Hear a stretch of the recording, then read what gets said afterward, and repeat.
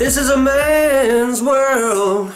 Hi there, Terence McGuana here. Welcome back to the channel, and today we're going to look at In the Company of Men from 1997. Office co-workers Chad and Howard are angry and frustrated with women in general and decide to take their frustrations out on Christine, a deaf-mute typist.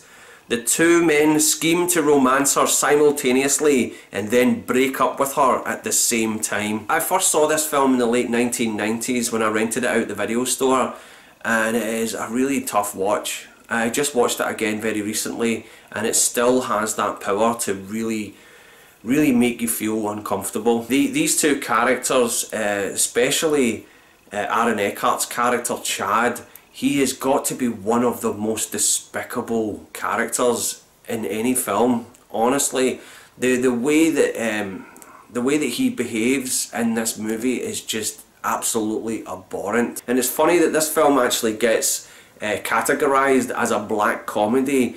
In both times that I've seen this film, I've never laughed once. Right? There is nothing in this film that could be considered humorous. I have worked in offices and call centres many times, and I have noticed behaviour such as this. I have noticed behaviour when guys get together, right? And I'm not saying all guys, right? Most men that I've met in my life have been absolute gentlemen. When I watch a film such as this, where it talks about the subject matter of misogyny, it makes me check myself. It makes me think about my behaviour. It makes me think, do I feel the same way as these characters? If you know, if a woman dumps me or lets me down, do I want to take revenge on women in general? Do I generalise every person? Yeah, that's what I really enjoy about this film, In the Company of Men, is it really is food for thought.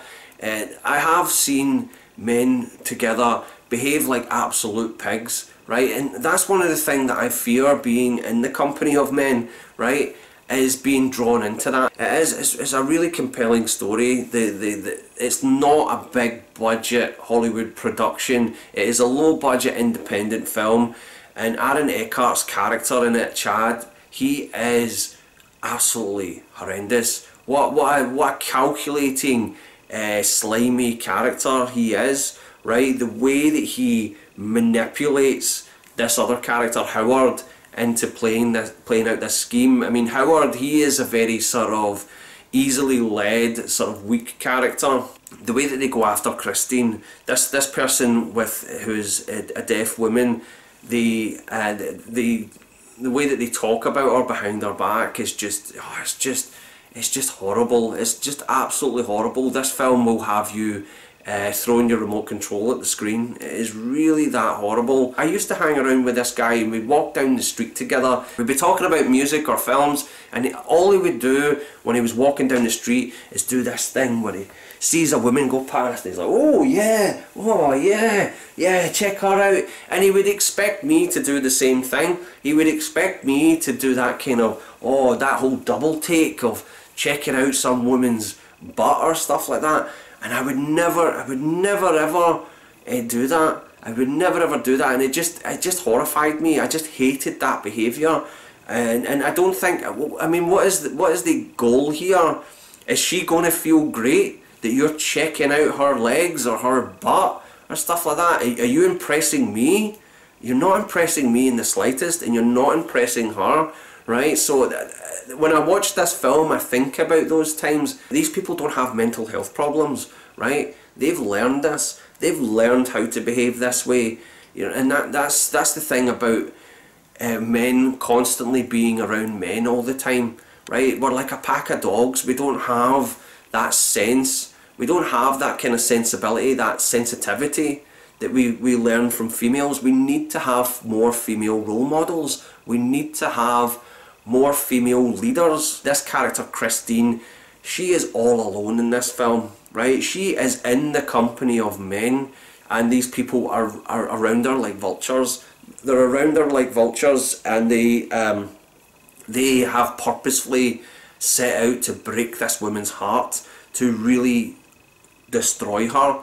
And for no reason. She's not done anything to anyone except being a woman. And as you watch it unfold, you get to understand a little bit more about this Chad character, that not only is he a misogynist, but he's also an intense bully, he's an intense misanthrope, right? He hates everybody. There is this particular scene in it where he humiliates this member of staff, right? A man of colour, no less, right? Where he talks about having the cojones, so to speak. He doesn't use that term, but he talks about having the cojones to be a great manager and something like that. And he asks him, well, he pretty much demands him to show him his genitalia, to show him that he has the cojones, right? It's just this macho nonsense that he just pulls out of thin air just so he can humiliate this character. It's just really horrible. It is really horrible, and that's what I like about this film, is it holds up a mirror to misogyny. I don't think that it promotes misogyny in any way. Every time that I've seen this film, it has made me sick to my stomach, and I think that that's the goal of this movie. That's what it's aiming for. And it's all done through just conversation. There is no action scenes in this film. There are no fight scenes, no special effects. This is the kind of independent cinema that we used to get. We used to get really interesting, thought-provoking independent films, and they're really hard to come by these days. I find, I think that's got to do with the fact that there's not enough money being pumped into independent cinema like there used to be. They don't tend to get the kind of publicity. I thought all the performances in this film were excellent, but especially Aaron Eckhart as Chad. He steals this whole film. His character is like the icon of this movie because he is just such a horrible, insensitive, cruel character. I believe wholeheartedly there are people this cruel. There are people out there that get pleasure from other people's suffering, right? And it's hard to imagine, right? As a person, I look to feel empathy with another person. I try my best to imagine what it's like to be in their shoes, regardless of their background, regardless of their sex. I try to imagine what it's like to be in their shoes, and whenever I make mistakes where I've upset someone because I've done something really dumb, I've said something really dumb, and I say dumb stuff all the time, right? I suffer from what we call in Glasgow verbal diarrhea, right? I do make mistakes, and I'm immensely sorry for that. And that's the thing, is that if I don't get a chance to really smooth things over, start a new clean slate with this person, then it just breaks my heart. It just honestly, it just eats me up inside. And but this character Chad, he gets a thrill out of it. He's purposefully being cruel to people, both sexes, men and women. This is his thing. Whenever this character Chad has caused this much pain to someone, he wants to know what they feel. He has a keen interest in saying, oh, how do you feel now? After the particular scene where he has the guy show off his genitalia to him, right, where he humiliates him in the office. They are in private when this happens. They are both alone when this happens. He asks them, how do you feel? How do you feel? He wants to know. He's such a sadist that he wants to know how humiliated you are, right? That's the kind of person that Chad is.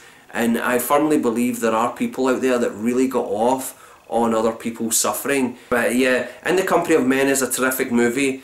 Not one I would recommend for Valentine's Day. Watch Casablanca, watch Brief Encounter, watch those films, watch Lady and the Tramp. Lady and the Tramp, that's perfect for Valentine's Day.